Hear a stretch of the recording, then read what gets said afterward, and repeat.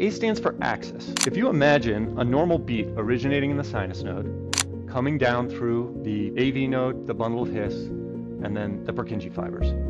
It's starting towards the upper right part of your body, and then it's moving down to the lower left, because that's the orientation of the heart. If you have an axis that's pointing in the exact opposite direction, if you have an overall QRS axis that's pointing down from the apex of the heart back up towards the right shoulder, really the only way for that to happen is because that impulse is originating in the tip of the heart, and that's all ventricular myocardium. What we call an extreme northwest axis. In an extreme northwest axis deviation, a lot of times the QRS in AVR is completely upright. That's a pretty good indication that it's starting down in the ventricles and moving backwards from the normal direction of an impulse propagating through the heart. I would say first thing, look at the axis and glance at AVR. You're looking for a totally monomorphic upright QRS in AVR or an extreme axis deviation. Both of those being indicators that you're dealing with ventricular tachycardia.